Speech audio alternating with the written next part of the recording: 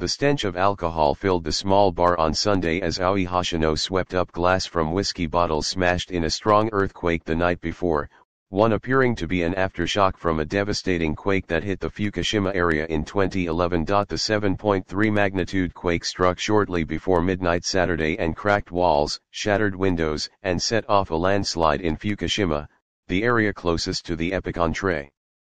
More than 100 people were injured. Mint Paper New Home latest trending My Reads Open App Home News World Japan, Earthquake brings back memories of deadly tsunami in 2011 Japan, Earthquake brings back memories of deadly tsunami in 2011 Japan, Earthquake brings back memories of deadly tsunami in 2011 Japan, Earthquake brings back memories of deadly tsunami in 2011 3 minutes read. 10:17 a.m. East Reuters. The stench of alcohol filled the small bar on Sunday as Aoi Hoshino swept up glass from whiskey bottles smashed in a strong earthquake the night before, one appearing to be an aftershock from a devastating quake that hit the Fukushima area in 2011. The stench of alcohol filled the small bar on Sunday as Aoi Hoshino swept up glass from whiskey bottles smashed in a strong earthquake the night before, one appearing to be an aftershock from a devastating quake that hit the Fukushima area in 2011. The 7.3 magnitude quake struck shortly before midnight Saturday and cracked walls, shattered windows, and set off a landslide in Fukushima, the area closest to the epicentre. More than 100 people were injured. More from this SECTIONC. All center and state working together on developmental projects.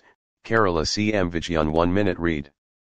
5:28 p.m. Ist FAS tag must from tomorrow midnight or get ready to pay twice the fee, says government 2 minutes read. 5:18 p.m. Ist government pitches for larger private sector involvement to boost biotech industry 2 minutes read. 4:55 p.m. Ist PM Modi inaugurates slew of developmental projects in Kerala 1 minute read. 5:18 p.m. Ist Hoshino, 46, swept broken glass from some 20 shattered whiskey bottles into a bin bag in her bar on a back street in the city of Iwaki, roughly 200 kilometers, 124 miles, north of Tokyo and not far from the quake's epicentre. We were hit by this coronavirus pandemic, and so we were looking forward to reopening our shops, and now this happens, she said, referring to a locally declared state of emergency that had closed her bar from January and was set to lift on Monday. It's just one thing after another. The Japan Meteorological Agency said the quake was believed to be an aftershock from the magnitude 9.0 quake on March 11, 2011 that set off a tsunami, killing nearly 20,000 people along a wide swathe of northeastern Japan, and the Fukushima nuclear accident, the world's worst in 25 years. The agency warned of aftershocks for several days. Hoshino said Saturday's quake brought back frightening memories. My body immediately reacted, and I couldn't stop trembling. My legs were shaking too, but I couldn't gauge whether it was safer to run out or stay in, so I ended up doing a weird little dance, she said with a chuckle. The 11:08 p.m. local, 14:08 GMT, quake shook buildings in the Japanese capital Tokyo, cutting power to hundreds of thousands of buildings across eastern and northeastern Japan. By morning, though, power was restored to virtually all. Several thousand households remained without water, forcing residents lined up with plastic jugs to receive water from trucks. Though much of Iwaki appeared as usual, tiles had fallen from the front of at least one building, and the sound of broken glass being swept up echoed from several shops and restaurants. On the wall of Noboru Endo's hair salon a hairline crack had opened, in the same place a wider one opened 10 years ago, but otherwise there was little damage.